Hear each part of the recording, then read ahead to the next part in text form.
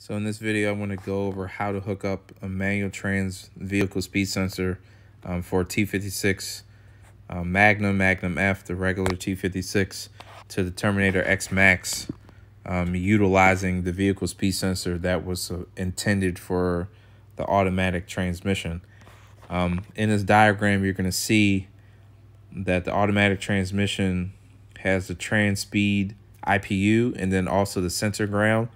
So if you get a J4 connector that's sold separately on the Holley site, and then also buy a vehicle speed sensor for T56, you can connect the wires together to be able to, get the speed correctly that you need to hook up for the speed to work. Here's a picture of the J4 connector and a picture of the vehicle speed sensor for the T56.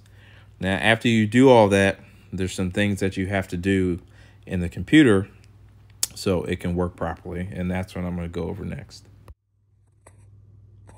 Okay, once you've hooked up the pieces that you need to hook up for the Terminator, the J4 connector, and the vehicle speed sensor, whether you have a T56, a CD009, or any other transmission. Granted, I don't know if this is going to work for any other transmission, but this will work for T56, T56 Magnum, the regular T56, and, Tremec transmissions. You go in, you can only do this if you have the Xmax. You go into the transmissions.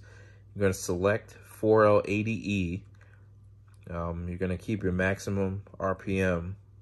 And you're going to actually put the gear ratios of the T56. And for me, I have the 266 gear ratio for the Magnum. I put in my tire diameter. All right, here's where things get tricky. Your rear gear ratio. Seeing as the computer thinks there's a 4L80E with some custom gear ratios, you can't just put in what I have for this example, a 3:6 ratio, because it's not going to calculate right based off of the computer thinking it's a 4L80E. So you have to do these calculations to get to the right end goal here. So you go in to your Excel formulas and you're going to, if I can find my mouse, you go right here. The 4L80E has a 40-tooth reluctor. The T56 has a 17-tooth reluctor. You're going to take the 40 and divide it by the 17, and then that's going to be your denominator. You take that denominator and divide it by your gear ratio. So for me, I have a 3:6 gear ratio, and I divide it by the 40-tooth divided by the 17-tooth, which is 2.35. So I get 1.3855. So I take that number and then go in back to the Holley and put in that my rear gear ratio is 1.38. So that's the ratio that the computer needs to see to be able to output the correct speed for your car, for your application.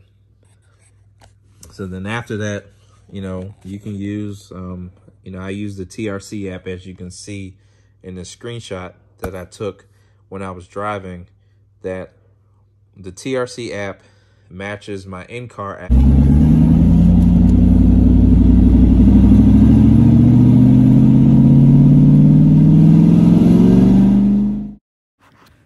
So as you can see from the video, the vehicle speed is being displayed.